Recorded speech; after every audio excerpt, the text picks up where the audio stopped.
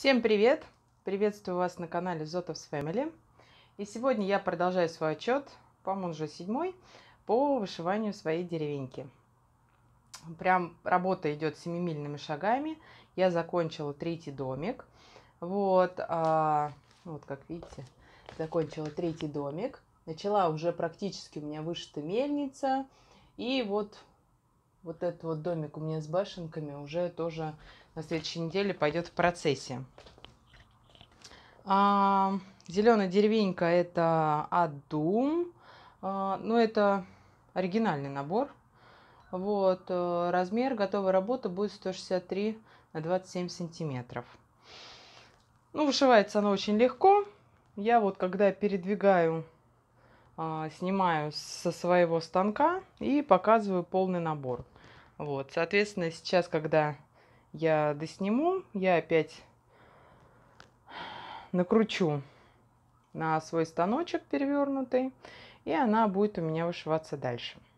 Потихонечку, помаленечку, каждый день, по чуть-чуть, но я вышиваю, сразу вышиваю бэкстич, чтобы потом не возвращаться, так что получается к концу будет сразу готовая работа. А еще я начала набор, который я очень-очень давно, ну, не давно хотела, но я уже, когда рассказывала о его покупке, я рассказывала про эту примету.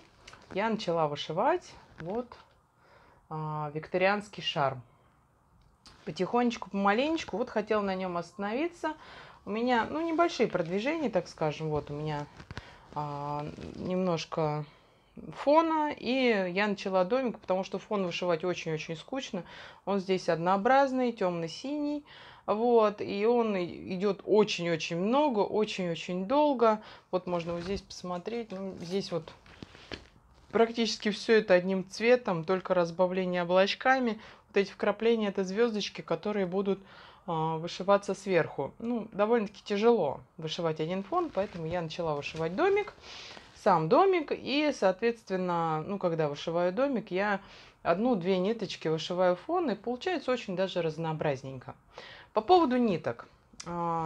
Заказывала я, и повторюсь, на Алиэкспресс этот набор.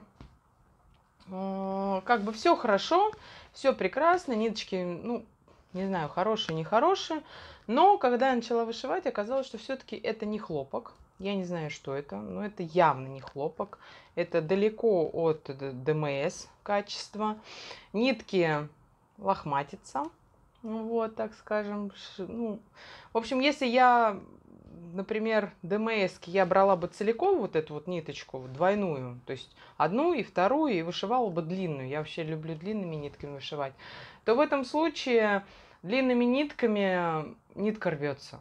То есть она лохматится и рвется. В итоге приходится по одной ниточке, вот получается в двойном, но вышивается в 2 нитки, получается вот такая вот коротенькая. Ну, не очень я люблю. Вот, другие нитки, которые вот я взяла, это вот по поводу темно-синего. Не знаю, может такая особенность именно темно-синего, потому что я вышивала уже вот коричневый, белый, светлый, там другое качество. Не знаю почему, вот другое качество. По-другому там, ну, вот я вышиваю, они на ощупь другие, более, как бы так скажем, приятные.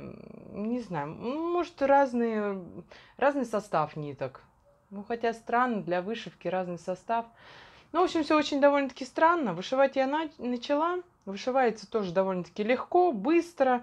Вот домик уже начался. Думаю, все упирается в фон. Если бы вот был фон поразнообразнее, было бы гораздо интереснее. Вот. Так что вот такие у меня продвижения. Деревенька, конечно, меня прям вот радует. Она очень волшебная. Вот, очень-очень быстро, легко вышивается. Причем вышиваешь, вроде бы кажется, что как бы какое-то черное пятно. А когда уже отходишь после вышивки, о, здесь колонны, здесь колесико. Очень-очень здорово вышивается. Прям вот рвусь домой, чтобы побыстрее приготовить ужин, разобраться с делами и часик повышивать. Вот. Так что вот такие вот продвижения, о которых я хотела рассказать, показать. Феечку, которую вышивает мой ребенок, но она немножко зависла. Я думаю, что попозже все-таки мне придется ее довышивать или как-то ей помогать. Может быть, самой вышивать дерево, а она, соответственно, будет потом вышивать феечку саму. Вот. Больше у меня никаких продвижений нету, ничего я больше не делала. Ничего больше я не вышиваю, ни на что больше не хватает времени. Так что всем до новых встреч. Будьте здоровы. Вот, чтобы все было у всех хорошо. Пока-пока. Увидимся в новом видео.